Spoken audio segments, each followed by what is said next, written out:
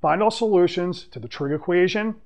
Sine of 4x, quantity cubed, minus 4 sine of 4x equals 0. In the interval, 0 to 2 pi, including 0 but excluding 2 pi. Now, our problem splits into two parts.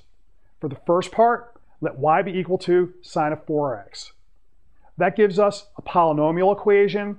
I put the trig off for a little bit. Now, we have y cubed minus 4y equals 0. I factor out a y. That leaves me with y squared minus 4, and that further factors as y plus 2, y minus 2. If I set that equal to 0, I get y equals 0 or plus minus 2. Okay, safety tip. If you were to just factor out the y, put it aside as the solution y equals 0.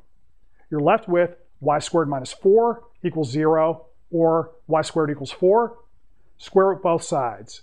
Then you get y equals 2 and y equals minus 2. So don't forget to include the negative solution.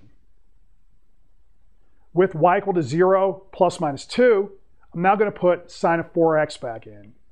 That gives me sine of 4x equals 0 or plus minus 2. Okay, this gets us to the next part, the trig. So let's remind ourselves what sine actually is. Sine is the y value on the unit circle.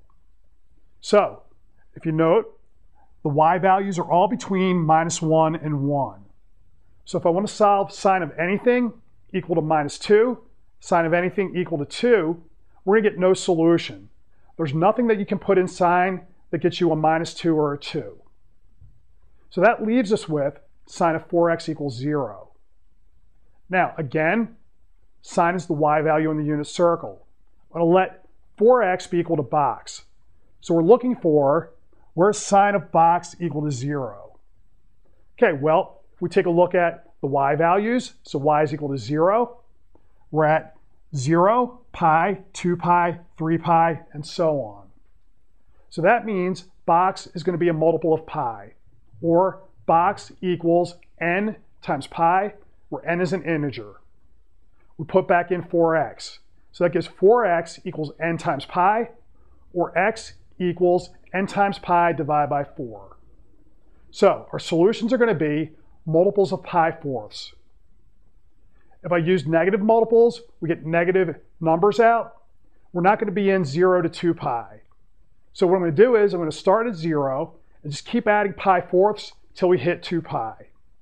So the x that we get for solutions will be 0, pi fourths, pi halves, 3 pi fourths, pi, 5 pi fourths, 3 pi halves, 7 pi fourths.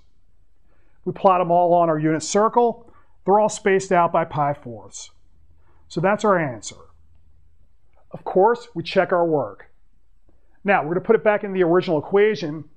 First thing we do is multiply by 4. So if I multiply any of these by 4, I get a multiple of pi. Sine of a multiple of pi is 0. So what comes out is going to be 0 minus 0 gives me 0. So all of these solutions check out.